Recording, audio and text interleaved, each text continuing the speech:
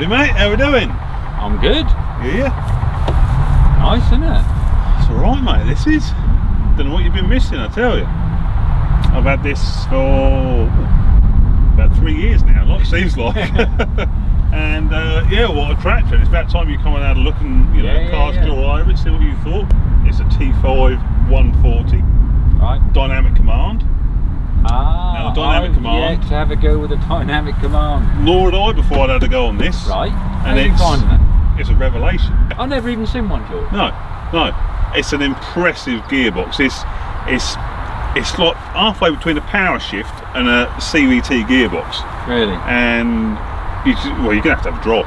Now you see, first thing off for me, I've, as I said, never been in a T5 or the current version, whatever. Yeah. Not this setup here, but I know straight away I could drive this.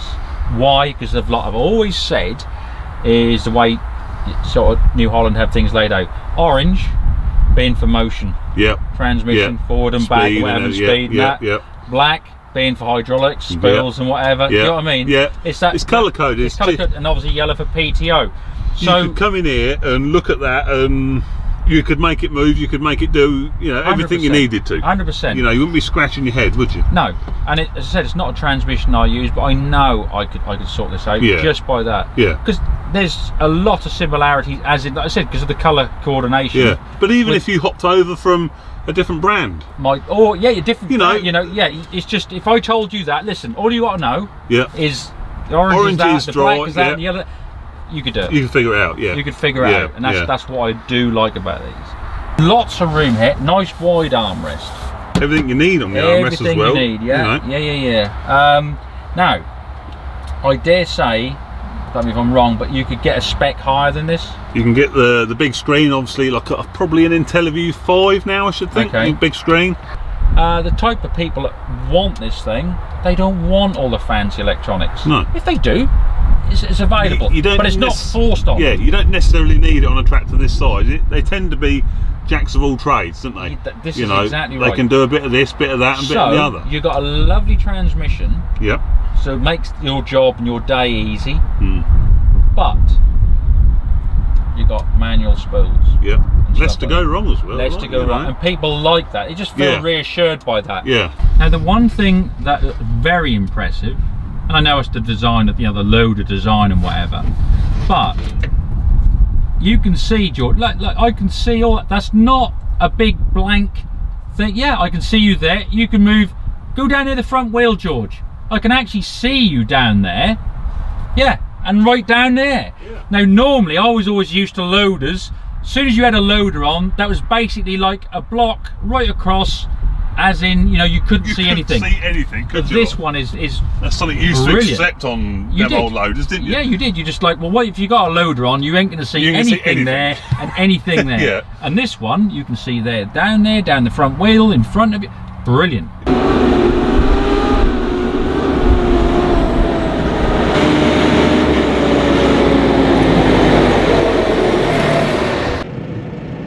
Off brake. Oh no, it's a car coming.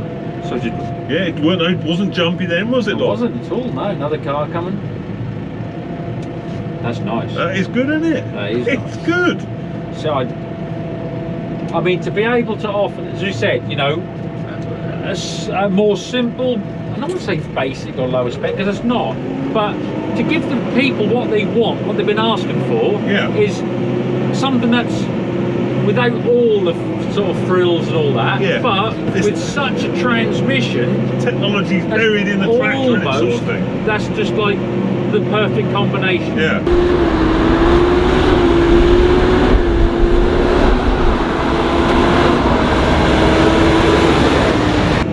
If you had a few hundred acres and you wanted a versatile machine, like you could go in the morning, feed your cattle with your loader.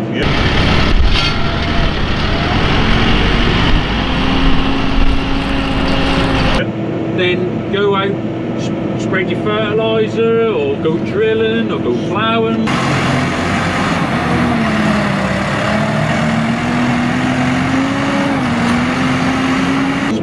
Spraying whatever subsoil.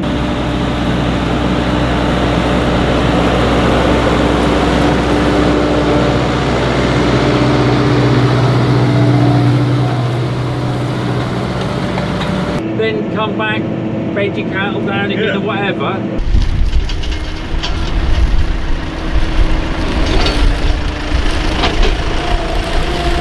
And not have to put up with, yeah, well, I've got it basic, but I've still, old legs hurt with the clutch or whatever, because that's the spec. No. You're not going to be worn out in this, are you? It gives you, you know, creature comforts, but still without all the bells and whistles. Yeah. That is absolutely brilliant. And it's just nice for people to listen for once, isn't it? And then for them to have said, no, this is what the customer wants. Yeah, we'll give it them. Yeah. I mean, that brake to stop on a load of work. Oh yeah, that's something else. Blooming fantastic. Again, it's just making the operator's life easier. They're not going to be as tired at the end of the day, as stressed. I don't care what anyone says, it does all add up. Oh, it does. You know, fatigue and that at the end of the day, and you know, fatigue. The biggest thing with fatigue is mistakes happen. It is. Corners get cut, and you know, we all know what happens then.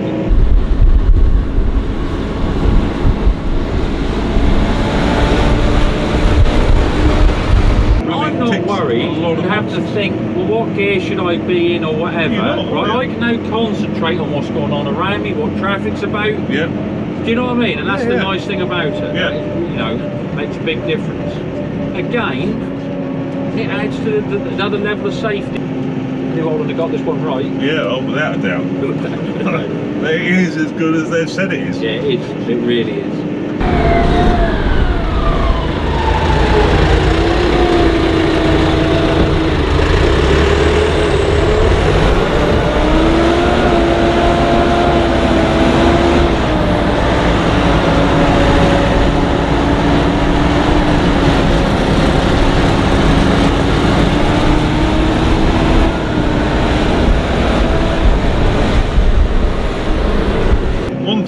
Tried is shuttling it.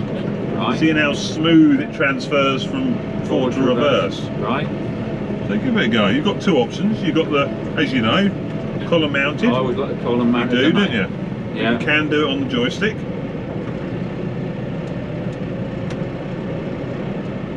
That, for you're the viewer, he didn't touch the brakes, the clutch or anything there. That was the tractor. I haven't touched the brakes. I've literally just done that. Now, if I do it with the brakes, as you would do if you're on the loader, you know what I mean? You come into it, you're in the heat, you're on the brakes like that, you stop, reverse, you're away. Lovely. You know, but how smooth it is with even, I'll do it again without the brakes, right? Nothing, look, watch, forward. And that is on its most aggressive setting. That's in C, isn't it? Yeah, I know, it's in C. And it's in that, that button there will change the aggressiveness. Yeah. But again, if I was doing it properly, as I said, on the brakes, as we said, we've done that junction, I can stop, I can tip the bucket, just literally flick it in reverse, brake off. All right, let's up the ante. Give it a few revs. Maybe let's put it into B. Well, you can leave it in C. We'll see what this thing's capable of.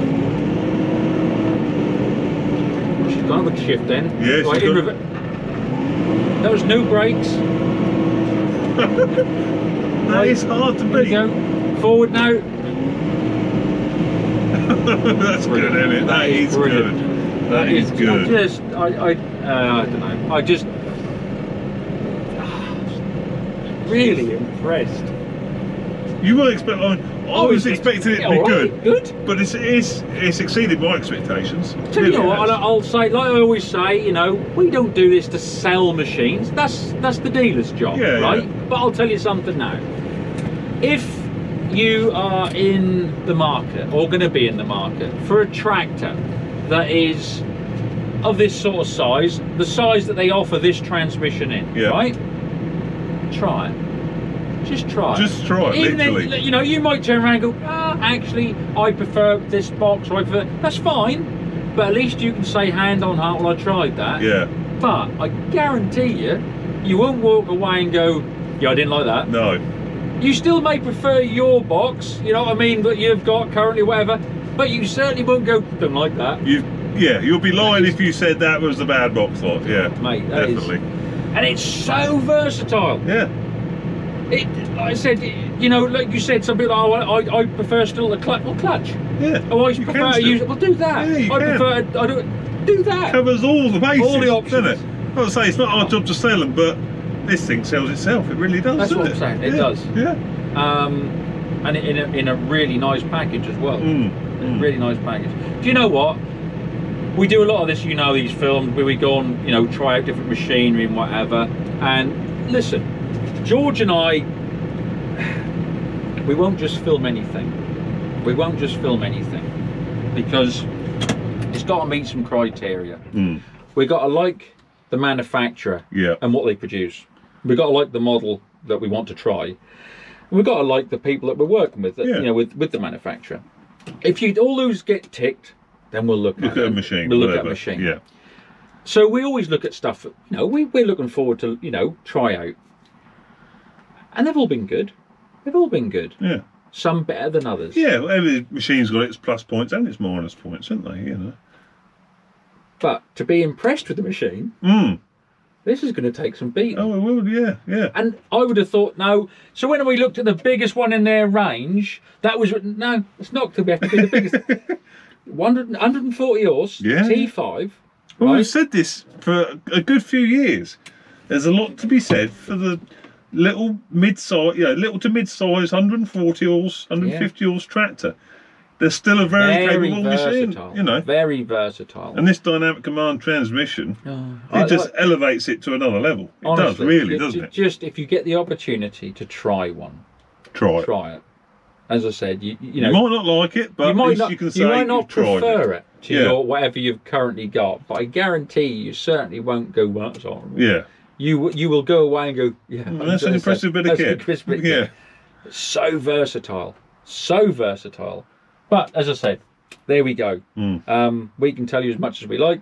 The easiest way is to try it yourself. Yeah. Yeah. But yeah, enjoyed that.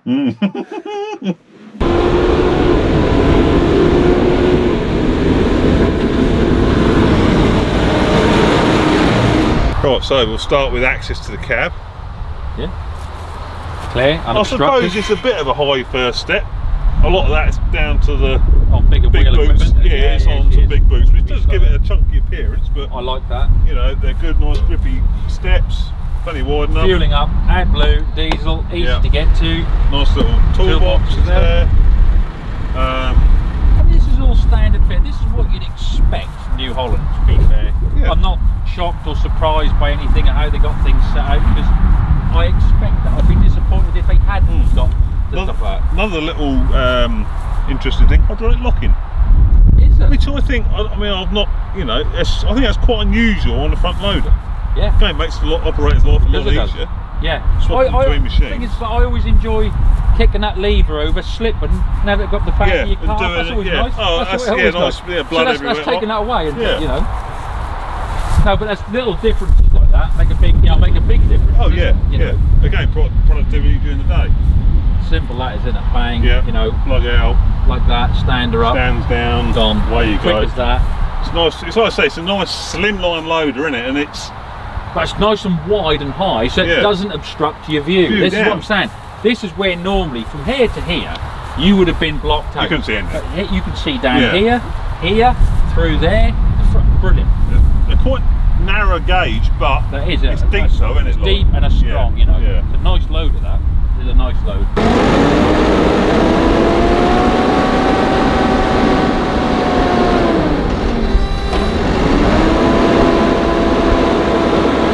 Belt line, headlights as well, so like if you've got a bucket on, you're not skewing your front headlights, you've got them, so they're going well thought out. Good sized mirrors. Yep, very good sized mirrors actually, you can see a lot.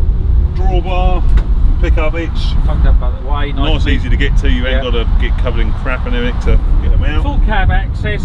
We know we always don't jump out the other side, give all that, but at least you got a lot of tractors now don't have this. Right. You know, they don't have an opening side door and all that. Yeah, I like to see that. There you go, there's your battery there. That slides out, holds on there. Brilliant. Easy, you got your electric well thought out, isn't it?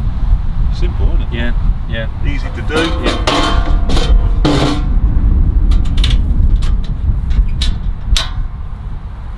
I like these as well. These are a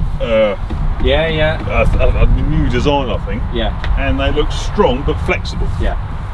You know. Well, New Holland are big. You know, they have been really big when they've done the cab designs on not coming right out here. Yeah. And to keep this down and tight, so your view from there you can actually see. Because if that's out here, where you're actually the first point you can see is out here. If they bring it, if you bring it in, see me, you can. You're getting right tight to the track with your view. You know, good safety feature. Back end. LED light package up there. Yeah. Cab filters. Yep. I said this before. Lovely, neat back end on it now. Now, did you tell me? Was that right? That you said you had the Dowswell, the DP7, the one off the TW. Yeah, the 5-star DP7. You lifted up on the back of this. Didn't bother at all. But then again, it brings us back to this whole. We've talked about it before, haven't we? Yeah. It's 140 horsepower tractor. And everybody in this day and age, we're all like, no, you've got to have 300 horse. Yeah. Why? This was it. Go back 20, 25 years ago. This was, I said, a big track. This was bigger than a 15, slightly smaller than 25.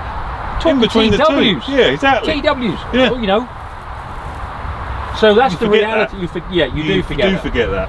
But it's, you know, and to have that again, it doesn't look out of place with a loader. It doesn't look too big for a loader. No. And it's 140 horsepower. But you know, I've seen some stuff rubbish on social media. You get, you know, where people sort of said, you know, oh well, yeah, but a loader tractor, you know, you're better off with a telehandler. I mean, what? Absolutely crop. I mean, it all depends on what you want to use it for. Now, here's an example. If you had, you know, a few hundred acres and some cattle, right? So in the morning you can get up, you've got your load, as you said, she'll get round the yard and whatever. And I'll tell you what, that goes up a fair way. Oh yeah, you'd stack six high, yeah, right? Yep. Well, hang on a minute, unless you want to be stacking them 7 or 8 or whatever, right?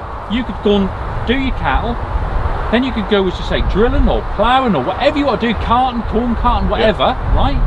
And then you can come back, do your cattle, and you're done for the day, right? No. I'd rather have a £120,000 telehandler, just sits there for a dozen hours work in the day, and then I'll buy a £120,000 tractor to do all the other work. That's, well, actually, hold on a minute, I've spent £250,000, and I could have just spent half that. And she's out. And it'll do exactly the same as a telehandler. Yep, as I say, from basically dawn till dusk. Yeah. That's earning its keep. Yeah.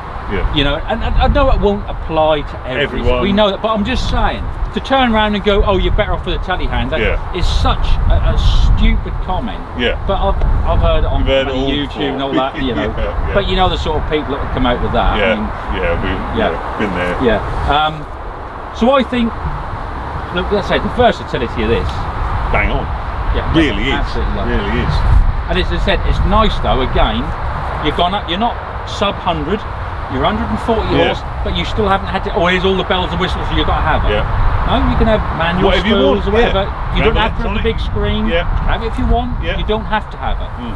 But I tell you what, whatever you have, you've got to have that transmission. That's a given. That's a given. That transmission, you've got to go in whatever you buy, like If I gave you the choice that Monday it can either go or stay, what would you have? I think it's got to stay, mate. It really has. Like I said, that transmission is key. That just transforms the whole machine. It really does. It makes a good tractor a great tractor. A phenomenal tractor, doesn't it? In summary, you know, we love looking at, you know, various tractors by different manufacturers and whatever, and they're always, you know, bring something to the party, don't they? However, occasionally you get one that stands out, and this one does. That was it, and it stands out for being a nice package, but the icing on the cake, the cream on top, is that transmission without a doubt. So I don't think you gathered that. We quite like that. So anyway, I hope you enjoyed that, and I do hope that some of you get an opportunity to try one out. If you do. And that's always nice to hear your thoughts on them.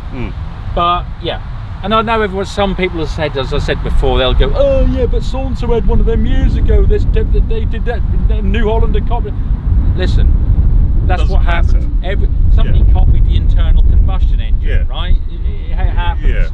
but it's what that manufacturer then does with that concept. Yeah, that package. Because there have been times where manufacturers have copied a concept or developed a concept and has got it completely wrong. Completely wrong. Yeah. Well, New Holland have developed that concept and they've got it bang on. Hell of a package. Yeah, it Hell really of a is. package. So anyway, Yeah.